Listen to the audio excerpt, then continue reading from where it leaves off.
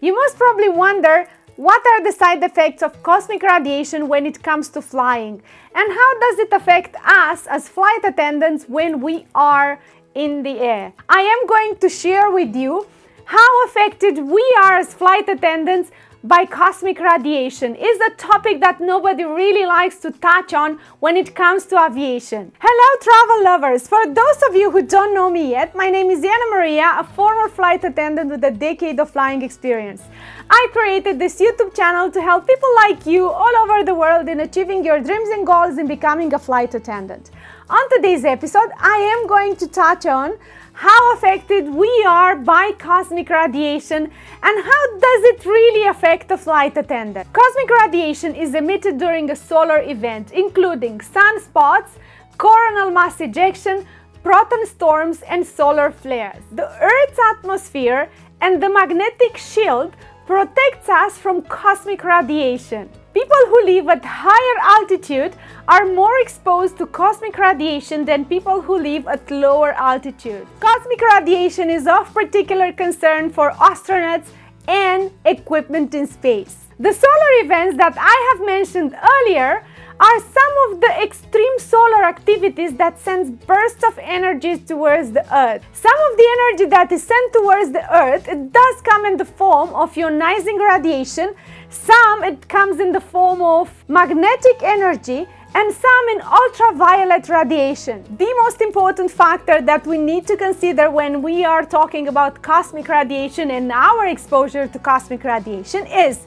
altitude, number of flights, and also the length of the flight that you are considering taking. When we fly in an airplane, we are closer to outer space. With less atmosphere to protect us, truth is that we are more exposed to cosmic radiation than if we are standing on ground. The amount of cosmic radiation that we received when we are on flights depends on many things. Airline crew members need to consider their flying time more carefully. The Federal Aviation Administration tracks crew members' exposure to cosmic radiation and uses a long-term calculation to estimate their total dose. During a solar event, the FAA sends out a solar radiation alert so pilots can fly to a lower altitude so we don't get so exposed to cosmic radiation. The FAA also developed a computer software program that estimates radiation from flight. Passengers and flight crew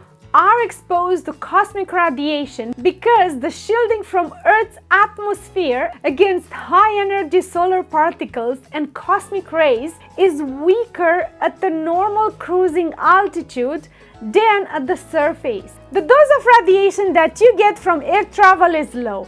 However, the dose does depend on few factors. This level of radiations are small and unlikely to affect human health. The longer you are on a flight, the more radiation you are going to receive. The higher you are at an altitude, the higher the radiation dose you are going to receive. Flying during the day, it exposes you to a large amount of radiation. A transcontinental flight at 30,000 feet, it exposes you to 1,000 times the amount you receive from security scanner devices. Flying at night can reduce that exposure by 99%. A transatlantic flight, it exposes you to 5 times the amount of a chest X-ray. That's why it is highly recommended for a flight attendant to have a very healthy lifestyle to avoid certain health complications. A flight attendant must sleep well. That's why you are going to hear cabin crew saying that they have slept after a flight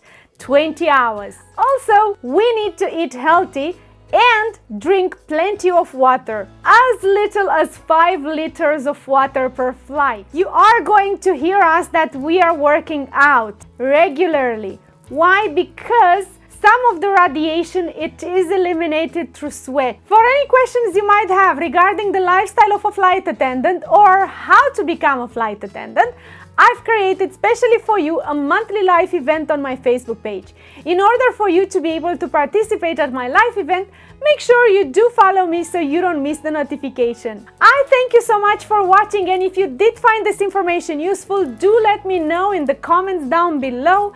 Subscribe to my YouTube channel and why not like it. Until next time we meet, Let your wings spread and fly as high. Sky is your limit, and who knows, I'll meet you up in the sky.